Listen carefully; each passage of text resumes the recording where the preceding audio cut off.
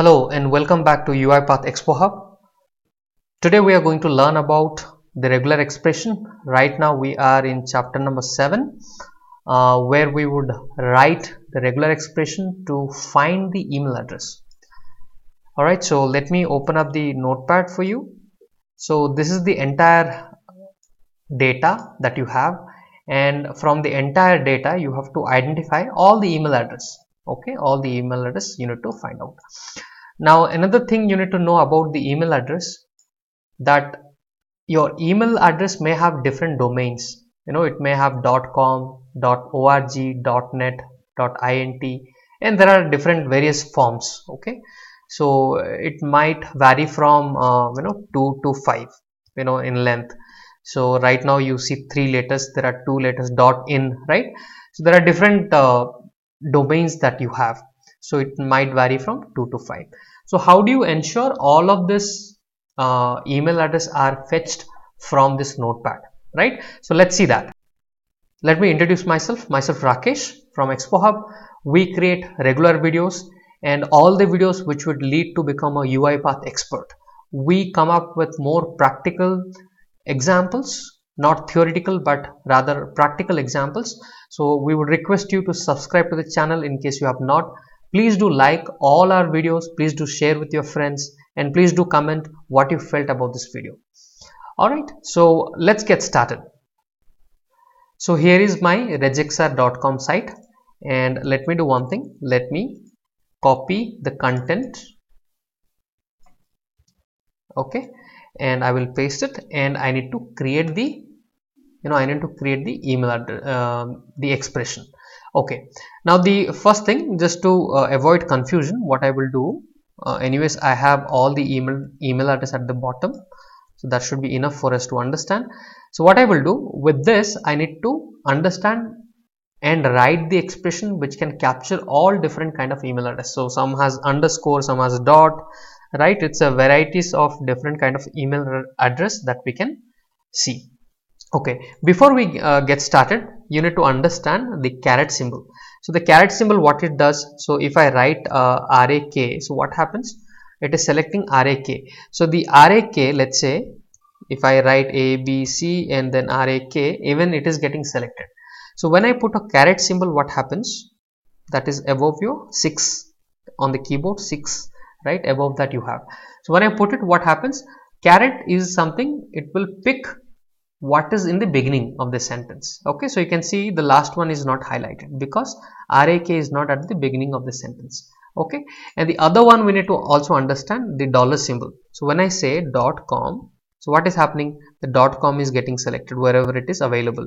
So if I write something like .com, right, so even this is getting selected. So what happens when I put a dollar symbol? This is just opposite of caret symbol.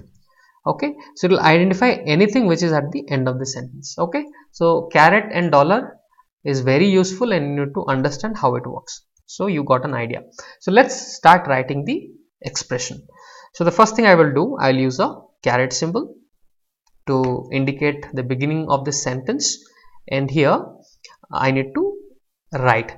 So what I will do, I'll use 2 moon brackets and then 2 square brackets, and in that I'm going to write your Rakesh 87 for you. It can start from lower A to lower Z, or it can start from upper A to upper Z. So there is no comma, nothing you have to write, simply you have to put like this. Okay, or else it can also start from 0 to 9. It can also have numbers, right?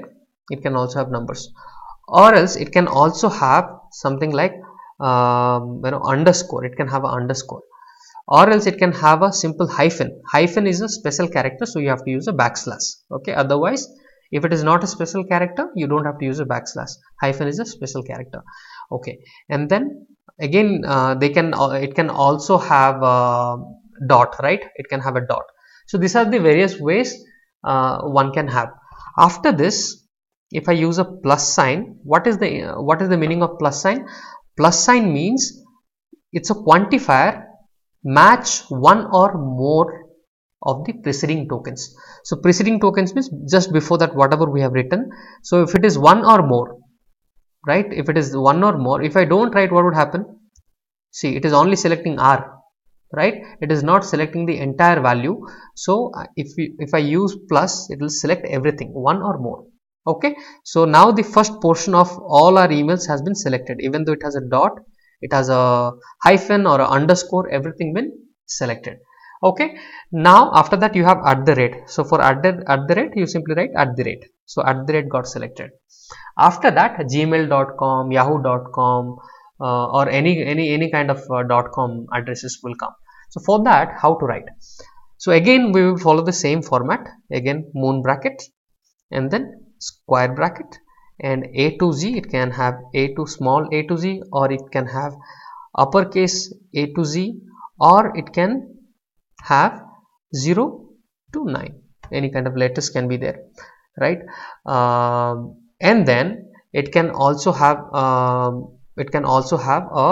underscore, or it can have, again is the same pattern, it can have a hyphen, or it can have a dot. So again it's the same format as like the beginning one. Okay, and then all you give is plus sign. So when I give a plus sign, right now only G is selected, right? So after the moon bracket, if I give a plus sign, you can see everything is getting selected. Even that is not correct. So I have to write something for the .com. So for that, what I will do, I'll simply, okay, so now for the dot, what I will do, I'll again use a backward slash and a dot. So what is happening now with this? It is selecting until the dot. Clear? After that, I have to select the .com. So for .com, again I will write the similar way. Again, 2 moon brackets and 2 square brackets inside that, and here I have to write, it can be from small a, sorry, it can be from small a to small z, or it can be capital A to capital Z, right?